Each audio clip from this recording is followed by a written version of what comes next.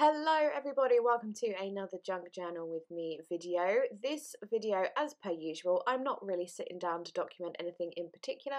I'm just having fun creating in my journal. These first pages are actually one where, okay, I'll give you some background. So when you're doing memory keeping, whether it be scrapbooking, creative journaling, whatever, often what you do is you get a photo or something else you're documenting, like a letter or something, and you create your spread around that photo. So say the photo's got some blue in it, you might do a blue background, or if the photo's about something in particular, say, I don't know, food, then you might do a food related spread or background. But sometimes I like to do the opposite and just have some fun creative time, use random things, maybe like they're slightly matching and stuff, and then find something to document with it. So do it sort of the other way around, or just put something in random that doesn't necessarily match what's going on in the background, but it's a junk journal, so it doesn't matter. So what I started off with these pages, I really had no idea what I was going to add to them. I just, as I said, I was grabbing random things. That flowery paper is from a We Are Memory Keepers typecast paper pad, and as you saw, I just sort of ripped around the flowers, sort of like the ripping version of fussy cutting, went around the edges with oxide. That little sort of mini file folder thing, that is from the Pink Paisley C'est La Vie collection, which is ancient in the scrapbooking world now. It's years and years old, and I kind of forgot I had these little file folders, so I just used them. And as it's kind of like, there's a slight girliness going on, like with the pink flowers and like the pinkish wood grain on that file folder, I thought I'd add one of my printable vintage adverts that are in my shop, and there's this beauty box one that says Milady toilet soap, so I just sort of, that was nice and girly, and I thought I'd add that. My printables, just in case you are interested, obviously I will link them, but for those of you who can't or won't for whatever reason use printers, then I have them available as printed ephemera, like you can buy them like an ephemera pack. Anyway, enough advertising. So once I'd done all those things, I added some pretty washi here and there.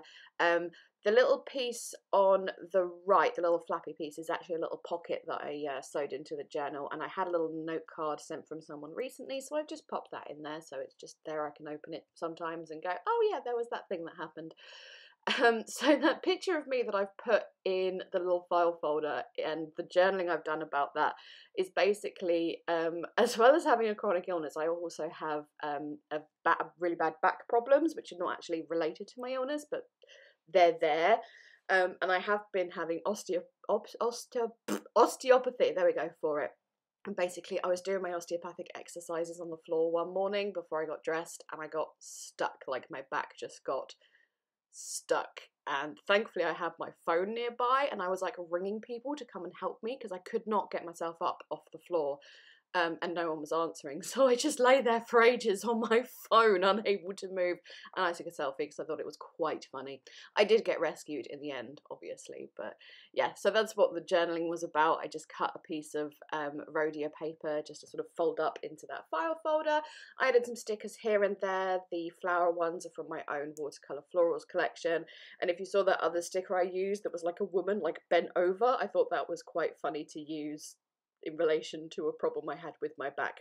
And then obviously, as you saw, that page came together really, really quickly, so I was able to move on to another one. For this one, I am simply just documenting that I bought another fountain pen because I have a fountain pen problem, and I bought another one. It was Fountain Pen Day, like International Fountain Pen Day on the 1st of November, and there were sales, and I bought a fountain pen that I really, really wanted. So I have just grabbed washi that has like handwriting all over it, put that around the edges of the page. That paper I've got there with the handwriting on is from my antique handwritten printables as well in my shop. I love when I document stuff about fountain pens. I like using handwritten things. Obviously they go hand in hand together. I went around the edges of that paper with Distress Oxide Vintage Photo, give it that vintagey effect, and I just did a little bit of journaling on another scrap of paper, used my tab punch to create a little tab for it because I thought it would look cute.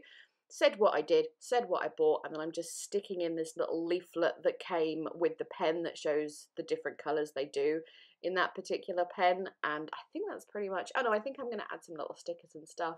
Oh, a little scrap of paper here where I am just doing like a little fountain pen count, like what my current number is. And I thought that was kind of appropriate because on the other page I have my washi tape count as well. So those two things I collect and yes, have far too many of. I'm just finishing off with a couple of stickers. These ones I'm putting down are shop stock that go in my journal kits and journals, and that little pen one I put down is from my I Heart stationery collection. I'm sorry if it sounds like I'm really advertising at you. It's just sometimes I'm doing journaling and I think I'm not using my own stuff and I really should use my own stuff, so I wasn't doing it to advertise as it is. I was doing it because I wanted to use my own stuff. I hope that makes sense. Anyways, last little spread here. This is a cat related one. I am a Cats Protection sponsor, and the way their sponsorship, struggling with words, the way their sponsor, why can't I say that word? Sponsorship, there we go. The way that works is you don't sponsor a cat because obviously the goal is to get the cats adopted. So you sponsor one of their pens and then they update you with what cat is in the pen that you sponsor. So you couldn't log in online and stuff and see what cat's in there, but then every quarter they send you like a seasonal thing and there's a little picture of the cat and stuff.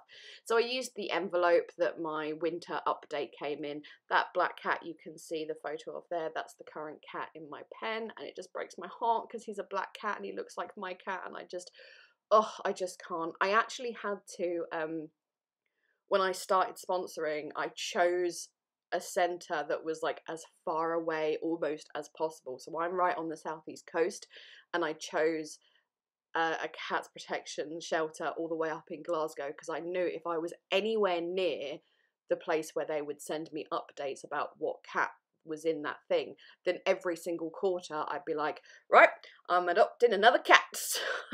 And I'm not really in a position to have any more cats. So anyway, I should probably talk about what I'm actually doing. As you saw, I used the envelope that my sponsorship stuff came in. I cut it in half and I've just used that as a pocket. All those black cat things that I've used are from one of my own collections. Again, sorry, don't mean to advertise at you. That's just what I'm using. My own black cat collection, and also some other black cat stickers here and there. This is my big folder of photos of my own cat, so I thought I'd bring him into this cat related spread. What I was writing on those little scraps of paper as well is a cat poem, which is by J.R. Tolkien. I won't read out the poem to you because that would be boring, but if you just Google like Tolkien cat poem, it's a great poem and I love it. So I wrote that on there. I've tipped that into the tip-in that's already on the page, and then on the other side of that there's a picture of my cat Conan, who in his pose it's very suitable to what the poem says about cats. And then just washi everywhere. I have so much cat washi, so just using little strips of that. And then again with stickers, again I have a lot of cat stickers. I'm a cat person, so I just collect cat related things, particularly cat related craft supplies, and those stickers I'm using there are actually stickers I made of pictures of my own cat. So yeah, it's one of the first things I did when I got a silhouette for the first time years and years ago, like made stickers of my own cat, and I love them.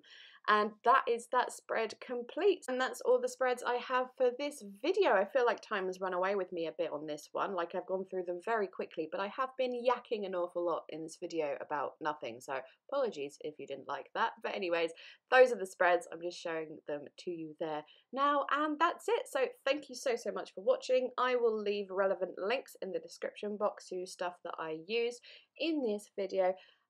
Please leave me a thumbs up if you enjoyed this video. As always, please chat to me down in the comments. Always love talking to everyone. And yes, I think that is it. I am going. Bye bye!